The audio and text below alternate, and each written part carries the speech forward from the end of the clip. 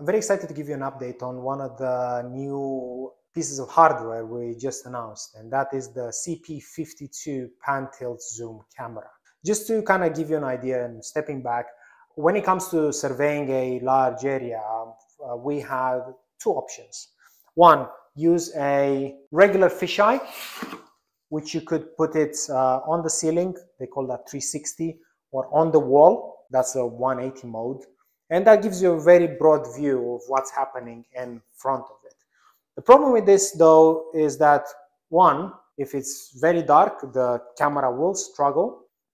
And two, at distance, you're not going to get as much detail.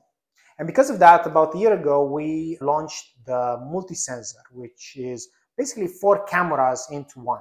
Each of them has 5 megapixels, can be pointed out manually towards the desired area, and you'll be able to use command to zoom in and out. So the multisensor actually offered that clarity at distance that a fisheye in 360 on the ceiling will not be able to provide with the same use of just a single cable drop.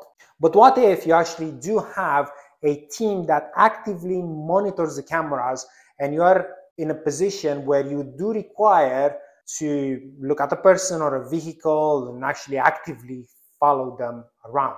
And this is where the new CP52 pan-tilt zoom camera comes in, because it gives you the ability to move the camera remotely, either via the use of command, a joystick, or even an Xbox controller.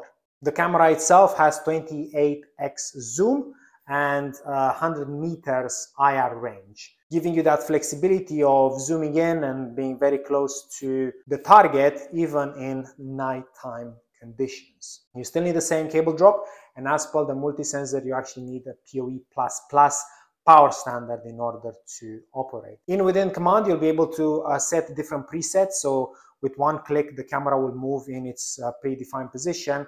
And further down the line, we'll be launching as a free firmware upgrade the ability to have what's called the Sentry mode, where the camera itself moves automatically. A couple of points to note is that as opposed to all Verkada products, the PTZ does come with a reduced hardware warranty of just 5 years, which, to be honest, compared with most PTZs on the market, is improved. And the reason why we are not able to offer the 10 years is because of the many moving parts within the pan-tilt zoom camera itself. Secondly, you'll actually need a stronger arm mount. So as compared to the regular arm mount, we now have a new one that you'll be able to use to hang that camera on a particular wall. So let's wrap up, because now you have 3 options to consider: fisheye, the multisensor, and the pan-tilt zoom camera. The first question you have to ask yourself is, are you actively gonna operate the camera? Because if so, you will need a pan-tilt zoom camera. If not, that's gonna be a waste of time. Remember, the pan-tilt zoom camera only focuses on a particular point and will disregard everything else.